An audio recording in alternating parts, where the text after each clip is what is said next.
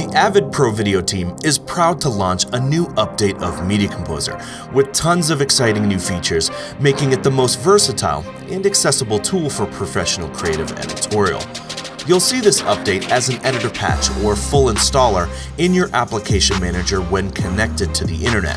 If you don't have an internet connection on your system, just go to your Avid Master account or the Video Download Center to download the latest version.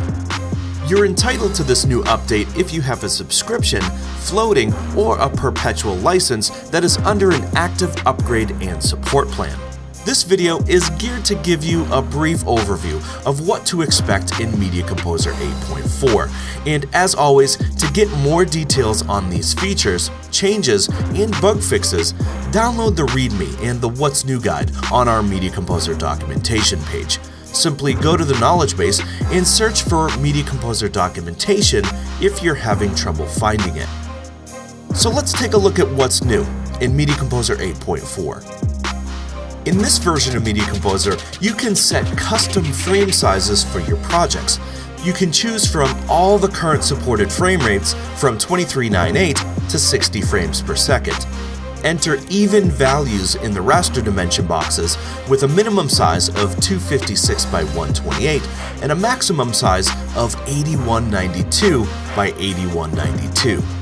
For stereoscopic projects, the height must be divisible by 4 and the width divisible by 8. You can save custom raster dimensions by clicking the Save Preset button, so the next time you open a new project, this preset will be available under the Format drop-down menu as My Presets. Media Composer now includes native support for the Sony XAVCI format using the latest Sony AMA plugin. We're also including ProRes 2K, 4K, and Ultra High Definition media. Simply link to these formats and play back the clips in real time. With this release, you can now preview closed captions in the record monitor, source monitor, pop-up monitors, and in the timeline D-track.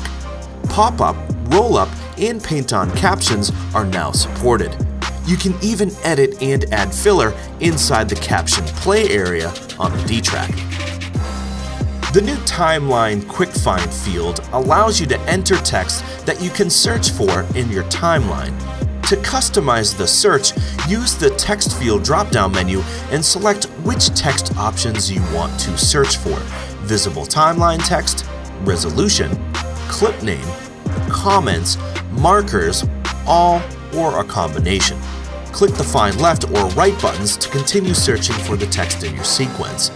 3 menu picks have been added to the Edit menu to map these commands to your keyboard: Timeline Quick Find, Timeline Quick Find Next, and Timeline Quick Find Previous. It's now possible to resize the monitors in Media Composer to a much larger size than before. This is especially useful when working in effects mode. A menu option has also been added to the Special menu to map the Show Single Dual Monitor menu command to your keyboard. This makes switching from dual to single monitors super easy. Clips that have source side color, spatial, and motion adapters now have these effects indicated by different icons. Temporal adapters appear with a T, spatial adapters appear with an S, and color adapters appear with a C. Go to the Timeline Fast menu to choose which adapters you want to appear on the timeline. The AAX Factory provided presets in Pro Tools are now available in Media Composer.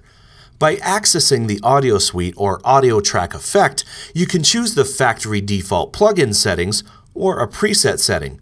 Make adjustments and select the Save As to save that adjusted setting. The save setting appears as a selectable preset when you choose that plugin.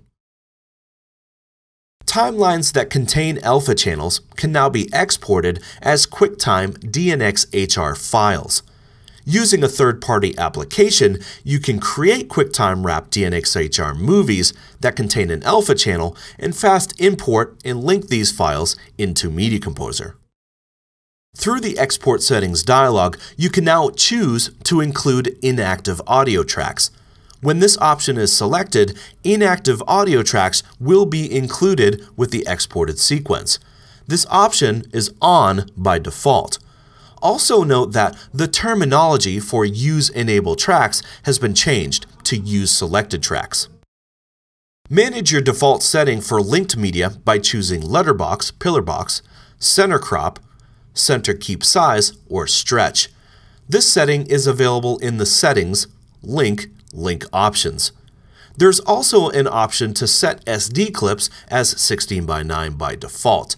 This setting forces all SD media to be tagged as 16:9. All references of AMA are now referred to as link. This will be most notable for AMA settings that now appear in the Link Settings option. The gray target mask option has been replaced by mix to white and mix to black masks. You can change these mask colors in the Target Mask submenu of the source and record viewers. In previous releases of Media Composer, you could only transcode to the media's original frame rate when working with greater than HD projects. With this release, this also applies to SD and HD projects. When Keep Source's frame rate is selected, you will see a list of available DNxHR codecs. If you need to use an older codec in HD or SD, you will have to select Convert to Project Frame Rate. These are just some of the main features of the Media Composer 8.4 update. For a full list of features, more details, changes, and bug fixes, download the README and the What's New guide on the Media Composer documentation page located inside the Avid knowledge base. We know you'll enjoy these new updates, and we're excited to share more as we continue to make Media Composer the most versatile and accessible tool for professional creative editorial.